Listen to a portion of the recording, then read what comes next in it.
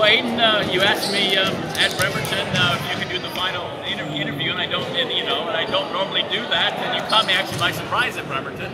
I was kind of speechless, but the more I thought about it, I said, he's a Bremerton boy. He won a championship at Mountain View, played for 2 years. So that's why you get the final interview. Yes, sir. I've been seeing you do it for the last 5 years, just after game interviews. Well, I got you a couple times, didn't I, when you were at Mountain View? No, you were just starting, like after game interviews, right? Did you tell me I was a rookie when you were playing? Sure. Well, I've heard this rumor that when you left Bremerton and you came to North, that you told your teammates that you were going to beat him each time. That came true, didn't it? It did, but honestly, I don't really remember saying it, honestly, but it probably would sound something like something I would say. He was in the middle of the gym. That's Coach Peter right there. Yeah, that's what I said. That's why I brought it back to you. No, that's a fair statement to make. Yeah, I probably said that back. Yeah. So what's your experience been like here at North?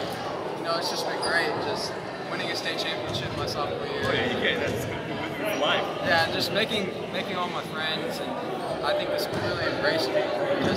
And Coach Arness, Jonas, Johnny, Kay, Gary, just your family's out here. Yeah, my mom just making the sacrifice for taking me every day for the last 2 years, 30-minute drives. Oh yeah.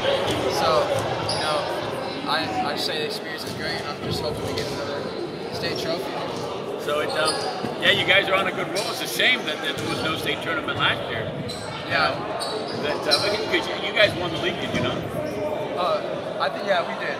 You won so many things you forget.